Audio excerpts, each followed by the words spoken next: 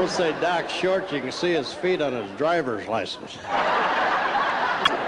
He was missing, they put his picture on a carton of half and half. He's also very generous. I was kind of down on my luck a few years ago, walk along in the rain in downtown Toronto, and my shoe sole was flopping, water's gushing my shoe, and Casey pulled up in a stretch limo. Said, "Come over here, Royce, I'm going to help you out." Whipped out a roll of $100 bills that big with a rubber band around it. Took the rubber band off, said, "Here, put this around your shoe." Casey was bragging about his golf ball one day. He said, "This is an amazing ball I have here. You cannot lose it. If you hit it into the woods, it lets off a beeping sound. Hit it into a water hazard, shoots a spray 60 feet in the air. If you hit it after dark, it illuminates."